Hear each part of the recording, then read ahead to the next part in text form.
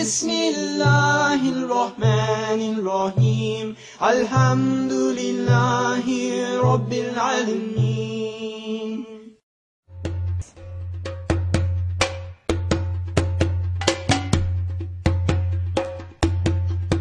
Assalamu alaikum warahmatullahi wabarakatuh. My name is Salim Muhammad Bilal Butler.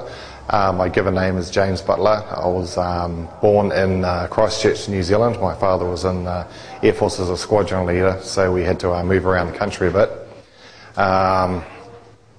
So we ended up in Titahi Bay, which is a great place to grow up, and had a Christian upbringing, which is the usual for New Zealand.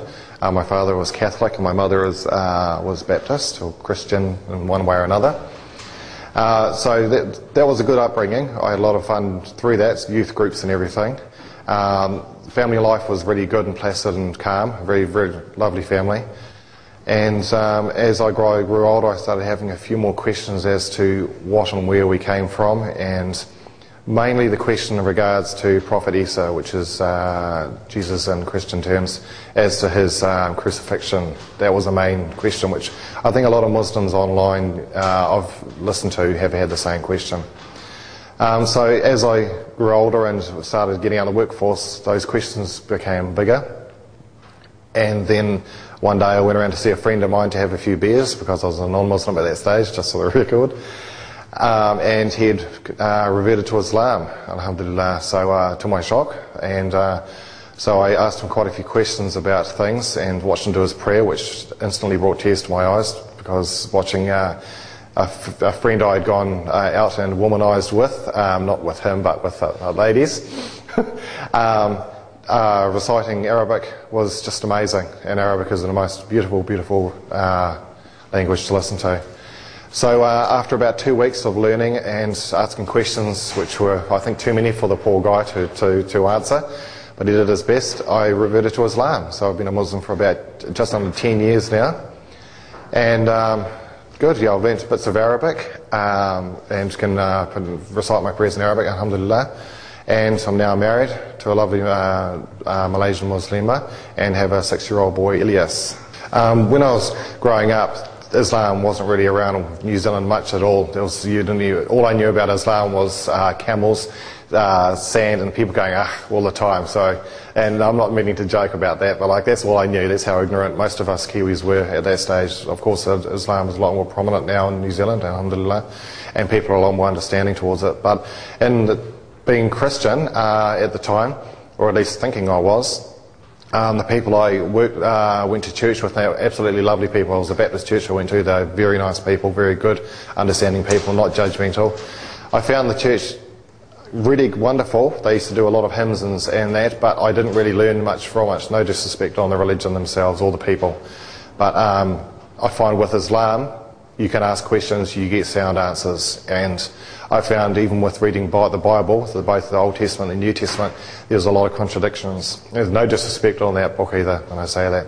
I just found too many things not right with one book to the other, and things missing from one book from the other, and it shouldn't be like that. Like with the Quran, it is the same from the day it was first written.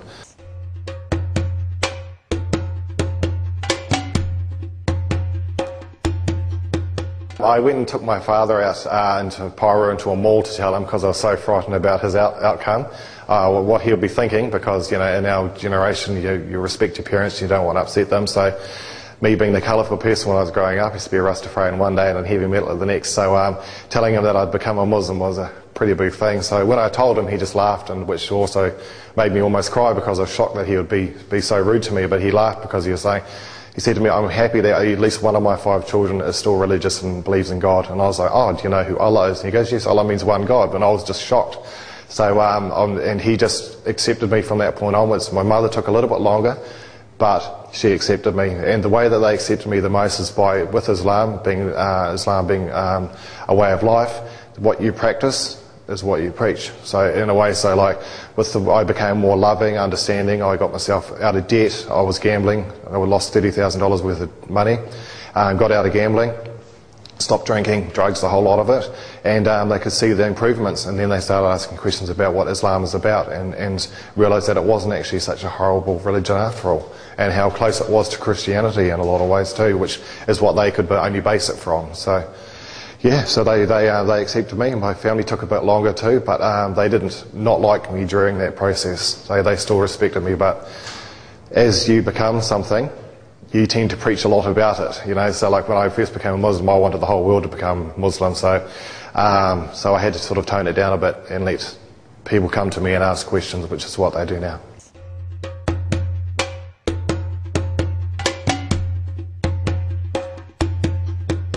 Had Islam not come my way, I would probably either be dead, or I would have been arrested, or I was going down a very bad path, and yeah, it makes me sad thinking about it.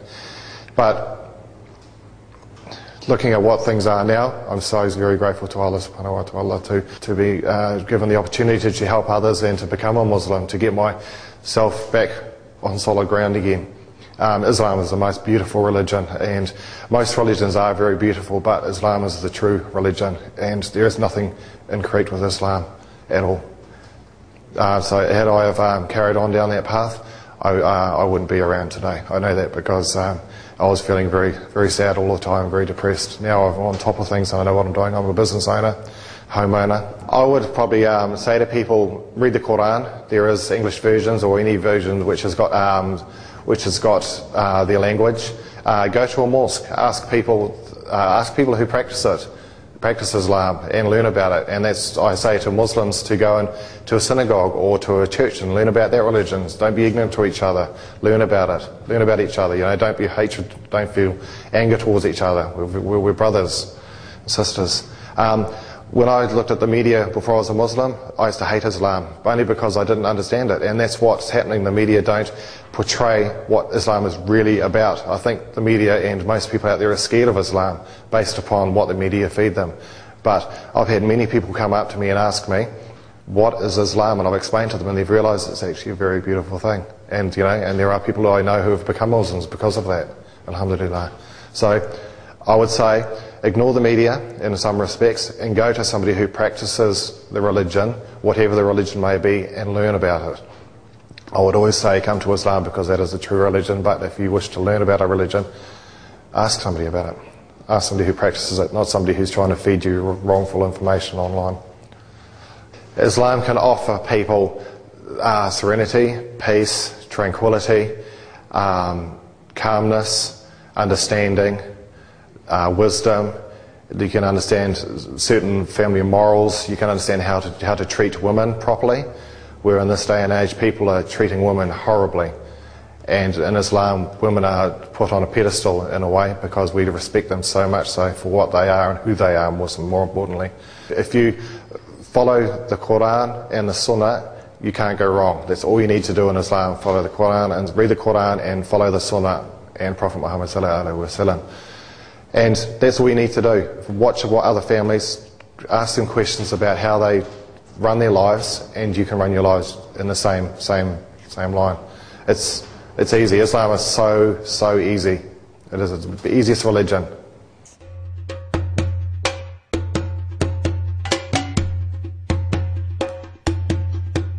Being a Kiwi Muslim is wonderful.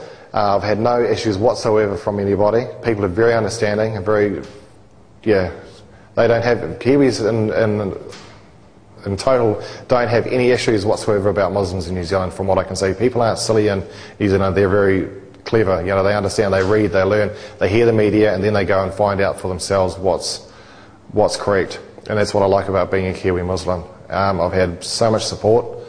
Even on the first day that I became a Muslim, when I went and did my first Jummah prayer, I stood beside Iraqians, Fijians, Somalians, so many different people, and it was the most beautiful time of my entire life other than becoming a Muslim and getting married. So it was, yeah, and that to me, these are the Kiwis that surround me.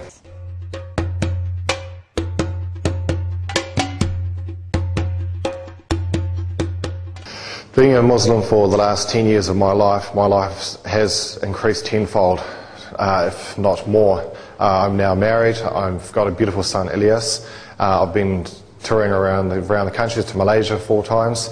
I now work for myself. The reason why I'm saying these things, and also being a homeowner, is not to do with the materialistic side of it. It's to do with how much you achieve within your own heart and within your own soul when you become a Muslim.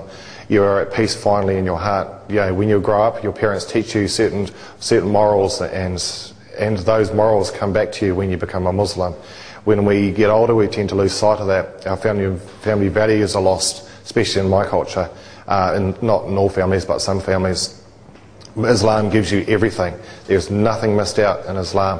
It's the most beautiful religion. I advise everybody to at least read the Quran for what it is. Don't listen to people when they say things out of text on certain surahs. Read the entire surah. Look at what it means. Ask questions. Go to a mosque. Ask imams questions. They're always there to open and help you. Please try and just learn about Islam. Don't be ignorant towards it, at least. And inshallah, become a Muslim. It's not a bad thing in your world and in your life. It's beautiful.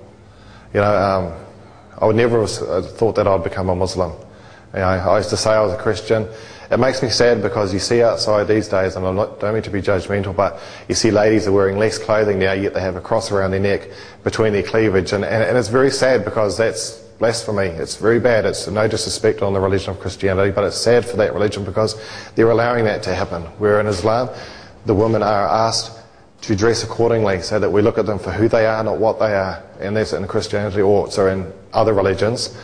People are looking at them for their bodies and getting lustful and everything. And it's very sad. Even men have hijab. We have to wear proper clothing, you know. So it's just very sad that people are going down the path that they are. Where Islam, it's not hard. People think there's so many restrictions in Islam, and it's not. You've got so much more to offer when you're a Muslim. Bismillahirrahmanirrahim. Alhamdulillahi Rabbil Alameen.